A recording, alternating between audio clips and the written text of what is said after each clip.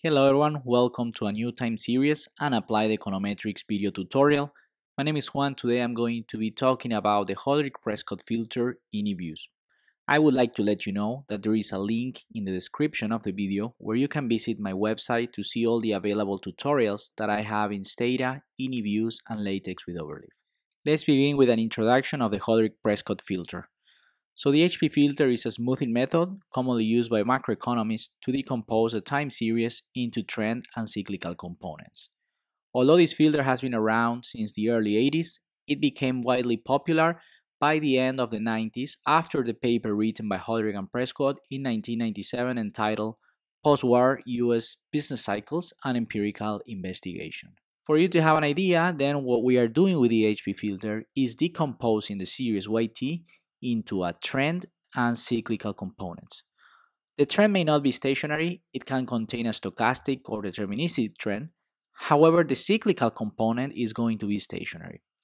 The cyclical component is calculated as the difference between the actual series and the trend. Without getting into deep details, let's go with an overview of the HP filter. So what the filter is doing is computing the trend of the series YT by minimizing the variance of YT around the trend. The first term is going to be the square differences between the actual output and the trend. This is basically a distance of the trend from data. The second term is going to be the squares of the trend component's second differences.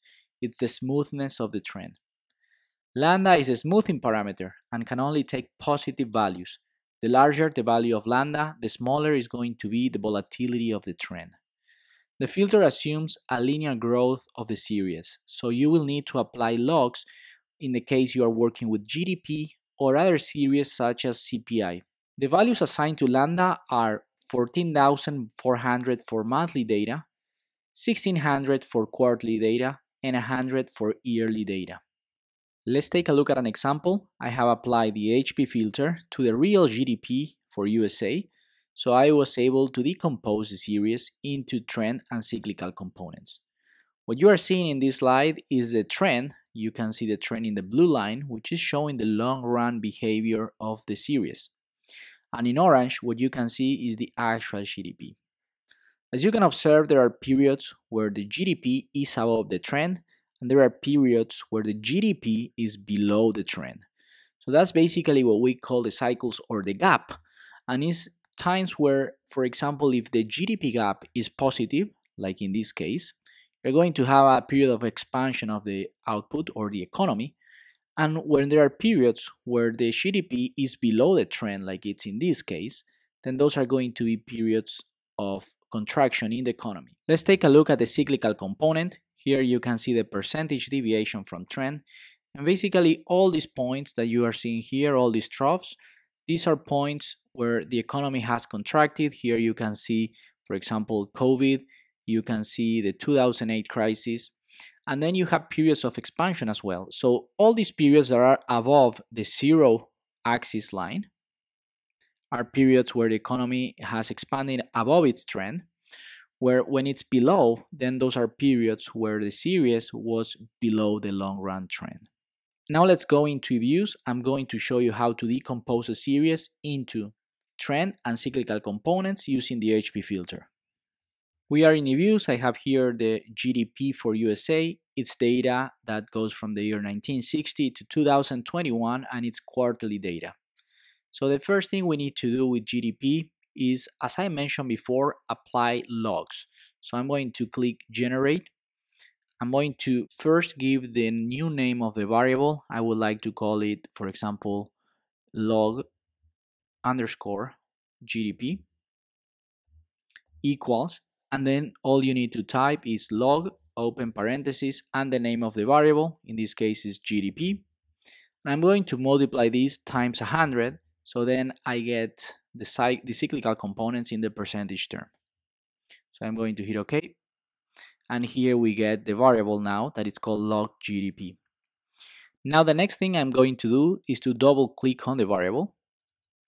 I'm going to go into proc, and then I'm going to look for the option Hodrick-Prescott filter. We're going to select this option, and here now this box appears.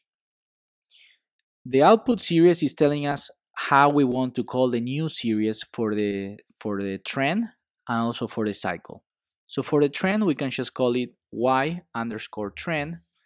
And then if you don't give here a name, then EViews is not going to generate the cyclical component. So let's give a name, y, and then just type cycle. For the smoothing parameter, as you know, we have covered this in the slides. Because we are using quarterly data, we're going to be using the value 1600s. We hit OK, and here we get the graph. You can see that the value of lambda in parentheses is showing 1600. That's the option that we have used. On top, we get the actual series with the trend, and below we are getting the cyclical component. Now I'm going to show you how to display the information of these variables separately. We're going to close this window, and here we can see that the new series have been created, the cycle and the trend. We can open the cycle, go into view, go into graph, and now we can click. This is optional, you don't need to do this. I'm going to just select a template, and I'm going to use the option simple just because that type of template looks better. I'm going to type OK, and here we are getting the percentage deviation from trend. Of course, you can edit this. You can double click in here and type percentage deviation from trend. There we go, and here we get the new title. Now I'm going to show you how to display the trend with your actual GDP. We are going to close this window in here. We put close, and now I'm going to open the log of GDP with the trend. We're going to select both at the same time, select open as a group. Then we're going to go into the option view, a graph, and then I'm going to select the template again. As I just mentioned, is optional. You don't need to do this. You can just select OK, and that's going to be all. And here we get the graph. So you can see in orange we are getting the trend, which is showing the long run behavior of the series. And then in blue we are getting the actual GDP. We can assign a title to the graph. We right click and select the option add text. Then we're going to go in the option center. We're going to select position. We would like it above center, and we can put real GDP, and then we can put actual, and then trend. And there we go, we get the title. You can just freeze if you want this, and then you can give it a name. You can put it, for example, trend and actual. That's all. We can close, and here now I'm going to show you how it's going to appear the graph in here. You can double click it, and there we go. So that's going to be all for today. I hope you found this video useful, and I hope you understand how to use the HP filter in a time series. And I would like to invite you to subscribe to my channel if you would like to get more content related to applied time series and forecasting. Thank you very much for watching, and take care.